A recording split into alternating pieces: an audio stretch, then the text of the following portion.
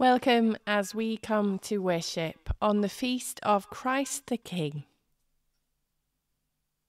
The Lord be with you. The Lord our God reigns.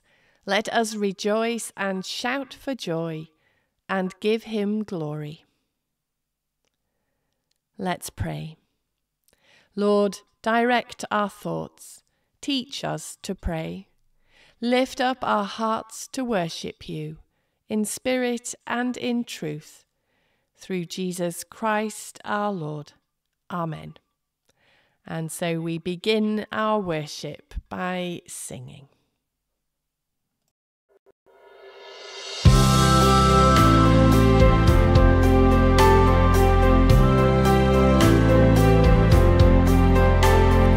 Crown him with many crowns, the Lamb upon his throne. Hark how the heavenly anthem drowns all music but its own. Awake my soul and sing of him who died for thee, and hail him as thy chosen King through all eternity.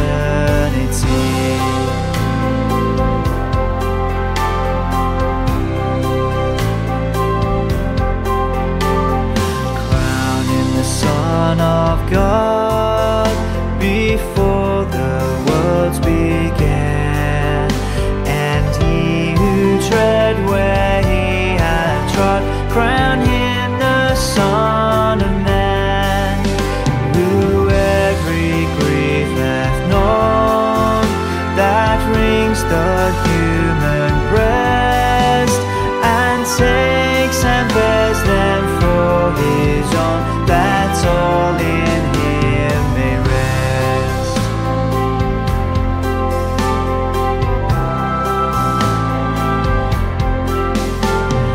Crown him the Lord of life, who triumphed o'er the grave, and rose victorious in the strife for those he came to save. His glories now we sing, who died and rose on high, who died eternal life to bring, and lives that death may die.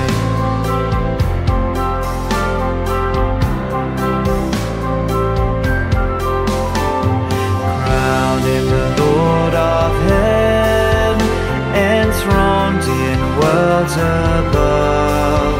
Crown him the King to whom is given the wondrous name of love. All hail, Redeemer, hail, for thou hast died for me. Thy praise shall never, never fail throughout eternity.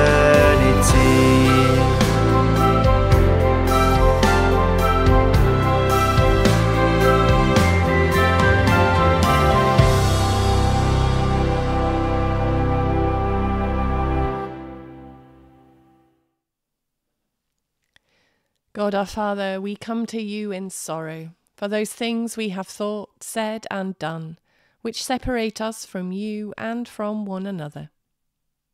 You love us, but we too often find it hard to love others. So, Lord, have mercy. You hear us when we cry for help, but we ignore the cries of others. Christ, have mercy. You forgive us, but we bear grudges against one another. Lord, have mercy. May the Father of all mercies cleanse us from our sins and restore us in his image to the praise and glory of his name, through Jesus Christ our Lord. Amen. Let's praise. Come, let us sing to the Lord. Rejoice in the rock of our salvation. Come into his presence with thanksgiving. Raise the rafters with songs of praise. For the Lord is a great God, a great King above all gods. In his hand are the depths of the earth. The heights of the mountains are his also.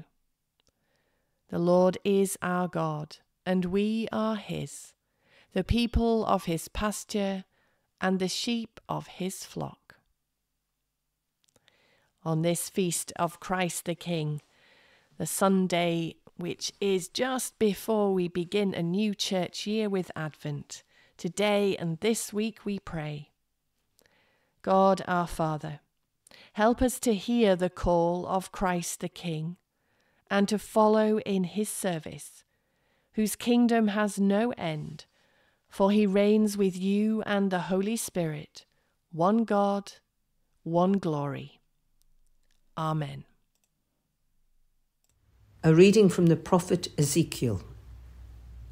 Thus says the Lord God, I myself will search for my sheep and will seek them out. As shepherds seek out their flocks when they are among their scattered sheep, so I will seek out my sheep. I will rescue them from all the places to which they have been scattered on a day of clouds and thick darkness. I will bring them out from the peoples and gather them from the countries and will bring them into their own land. And I will feed them on the mountains of Israel, by the watercourses and in all the inhabited parts of the land. I will feed them with good pasture, and the mountain heights of Israel shall be their pasture. And they shall lie down in good grazing land, and they shall feed on rich pasture on the mountains of Israel. I, myself, will be the shepherd of my sheep, and I will make them lie down, says the Lord God. I will seek the lost, and I will bring back the strayed, and I will bind up the injured, and I will strengthen the weak. But the fat and the strong I will destroy. I will feed them with justice. Therefore, thus says the Lord God to them, I myself will judge between the fat sheep and the lean sheep. Because you pushed with flank and shoulder and butted at all the weak animals with your horns until you scattered them far and wide, I will save my flock, and they shall no longer be ravaged, and I will judge between sheep and sheep. I will set up over them one shepherd, my servant David, and he shall feed them. He shall feed them and be their shepherd. And I, the Lord, will be their God, and my servant David shall be prince among them. I, the Lord, have spoken. Your word is a lantern to our feet and a light upon our path. A reading from the letter of Paul to the Ephesians. I have heard of your great faith in the Lord Jesus and your love towards all the saints. And for this reason I do not cease to give thanks for you as I remember you in my prayers. I pray that the God of our Lord Jesus Christ, the Father of glory, may give you a spirit of wisdom and revelation as you come to know him, so that, with the eyes of your heart enlightened, you may know what is the hope to which he has called you, and what are the riches of his glorious inheritance among the saints, and what is the immeasurable greatness of his power for us who believe, according to the working of his great power. God put that power to work in Christ when he raised him from the dead and seated him at his right hand in the heavenly places, far above all rule and authority and power and dominion, and above every name that is named, not only in this age, but also in the age to come. And he has put all things under his feet, and has made him the head over all things for the church, which is his body, the fulfillment of him who fills all in all. Your word is a lantern to our feet and a light upon our path.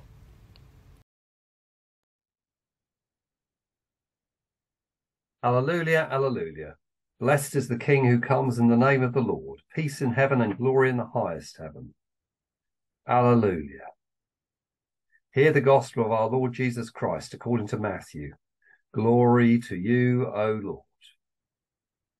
When the Son of Man comes in his glory and all the angels with him, then he will sit on the throne of his glory. All the nations will be gathered before him, and he will separate people one from another, as a shepherd separates the sheep from the goats. And he will put the sheep at his right hand and the goats at the left. Then the king will say to those at his right hand, "Come, you that are blessed by my Father, inherit the kingdom prepared for you from the foundation of the world. For I was hungry, and you gave me food. I was thirsty, and you gave me something to drink. I was a stranger, and you welcomed me. I was naked, and you gave me clothing. I was sick, and you took care of me. I was in prison, and you visited me." Then the righteous will answer him, "Lord, when was it that we saw you hungry and gave you food, or thirsty and gave you something to drink? And when was it that we saw you a stranger and welcomed you, or naked and gave you clothing? And when was it that we saw you sick or in prison and visited you?" And the king will answer them, "Truly I tell you, just as you did it to one of the least of these who are members of my family, you did it to me." Then he will say to those at his left hand, "You that are accursed, depart from me into the eternal fire prepared for the devil and his angels. For I was hungry, and you gave me no food. I was thirsty, and you gave me nothing to drink. I was a stranger, and you did not welcome me. Naked, and you did not give me clothing. Sick and in prison, and you did not visit me." Then they will also answer, "Lord, when was it that we saw you hungry or thirsty or a stranger or naked or sick or in prison and did not take care of you?" Then he will answer them, "Truly I tell you, just as you did not do it to one of the least of these, you did not do it to me." And these will go away into eternal punishment, but the righteous into eternal life. This is the gospel of the Lord. Praise to you, O Christ. And may the words of our mouths and the meditations of all our hearts be always acceptable to you, O Lord, our strength and our Redeemer. Amen. Please be seated.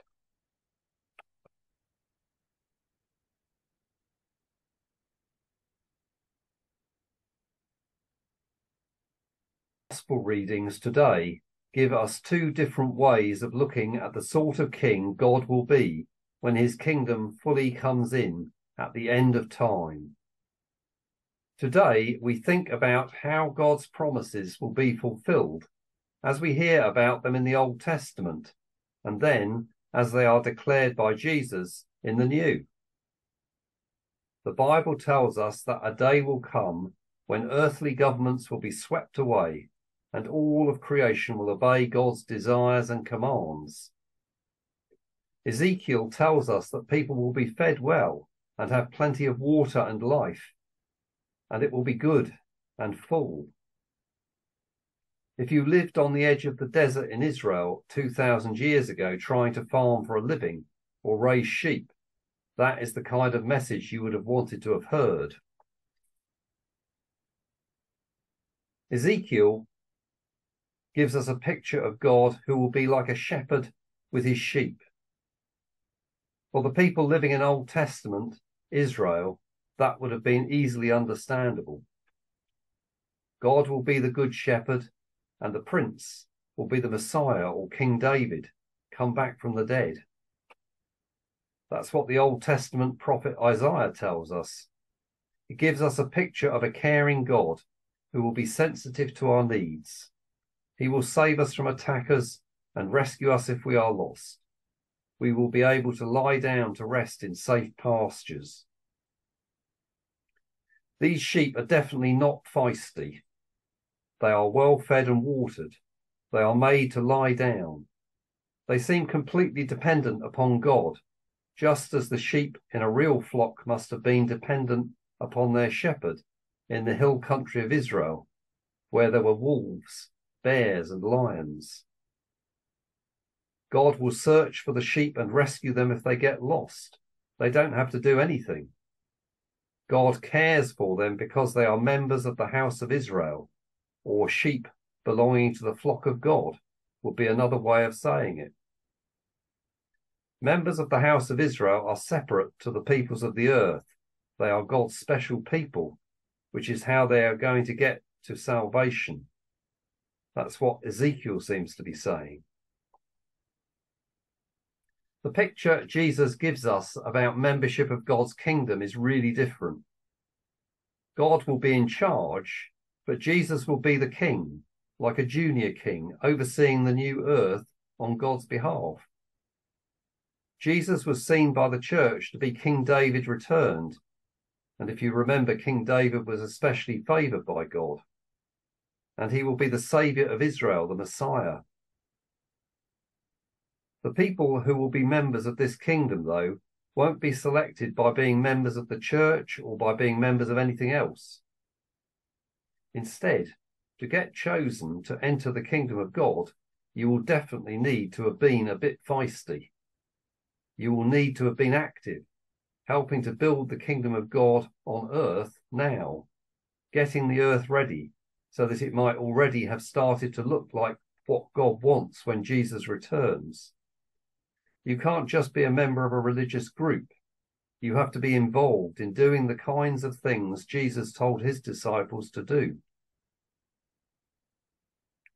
The funny thing is, the sheep will not even realize that they have taken part in doing the things that Jesus asked his disciples to do.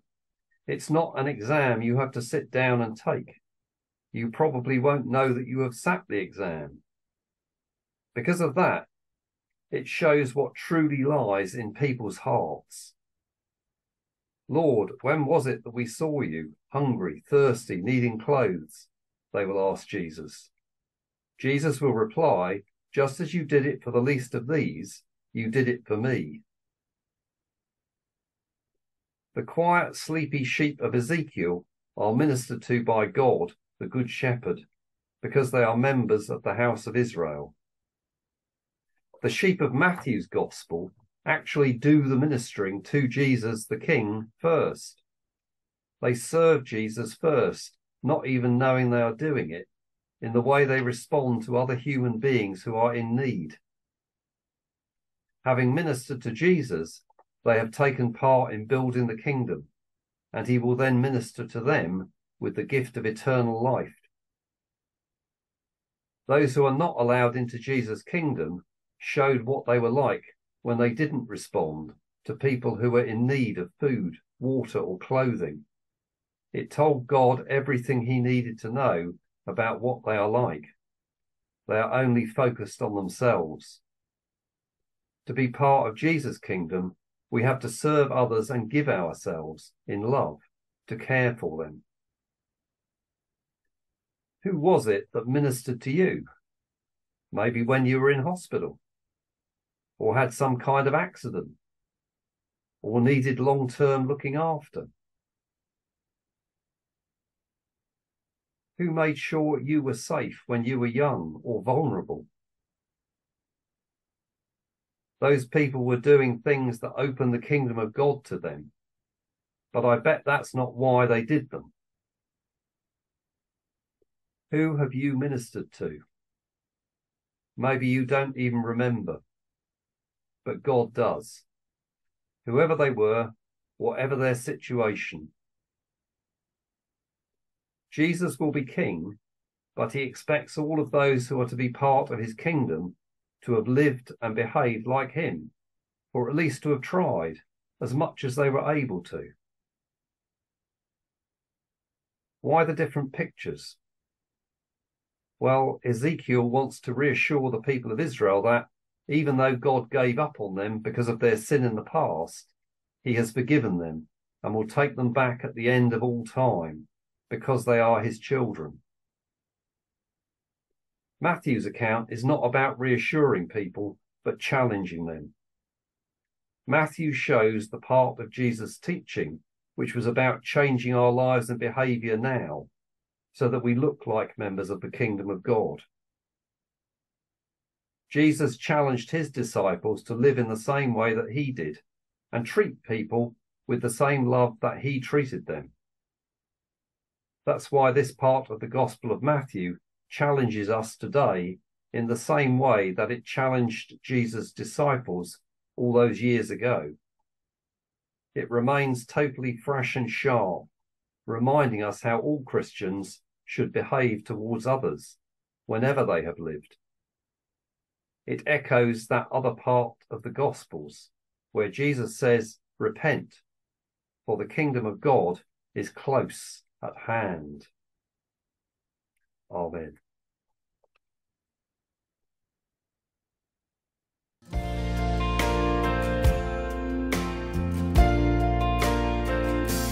King of kings, majesty, God of heaven, living in me, gentle Savior, closest friend, strong deliverer, beginning and end.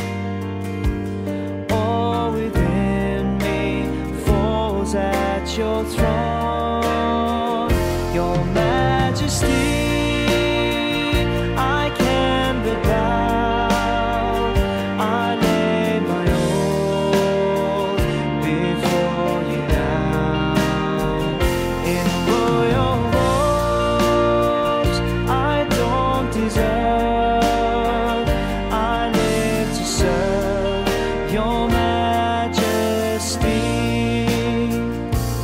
Earth and heaven worship you, God eternal, faithful and true, who bought the nations, ransomed souls, brought the sinner near to your throne. All within me cries out in praise, your majesty. I can but bow, I lay my all before you now. In royal robes I don't deserve, I live to serve your majesty. Your majesty, I can but bow, I lay my all before you now. In royal robes I don't deserve, I live to serve your majesty. I live to serve your majesty. I live to serve your majesty.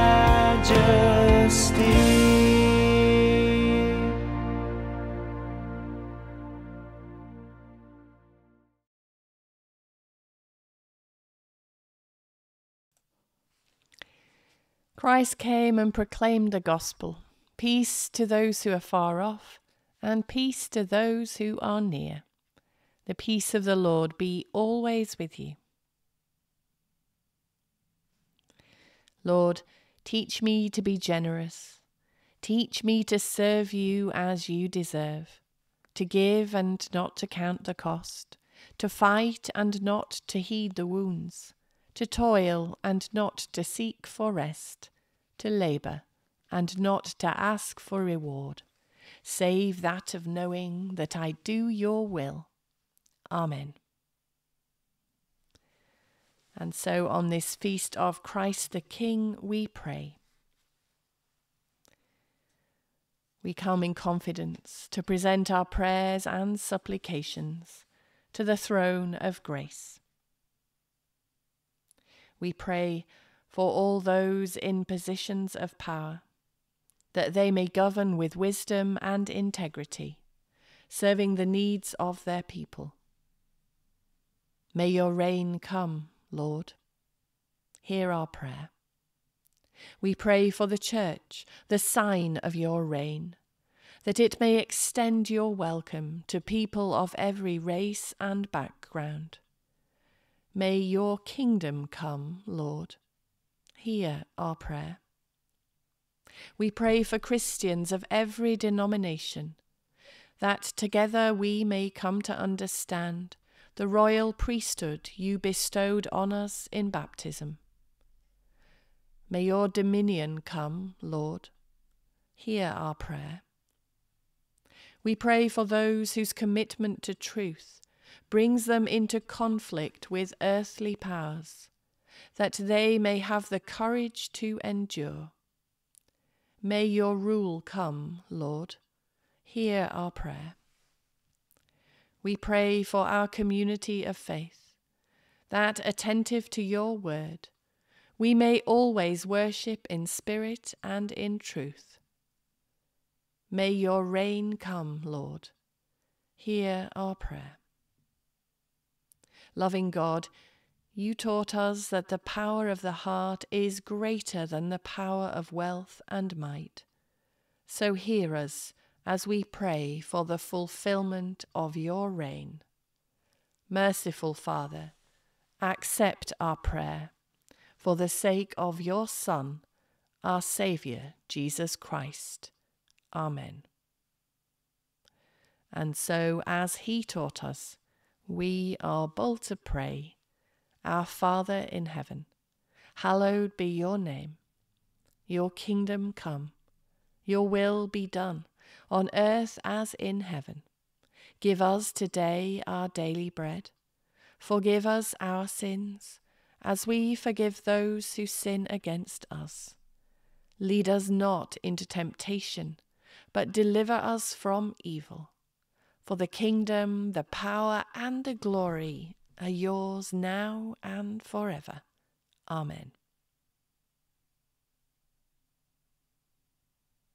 Kindle in our hearts, O God, the flame of love which never ceases, that it may burn in us, giving light to others.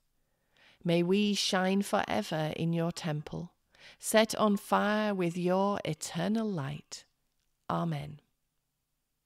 Though many, we are one body in Christ. We belong to one another.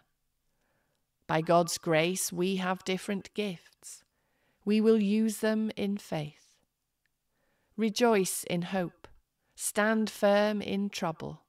Be constant in prayer. Filled with his Spirit, we will serve the Lord. So may the grace of our Lord Jesus Christ, and the love of God, and the fellowship of the Holy Spirit be with us all, evermore. Amen.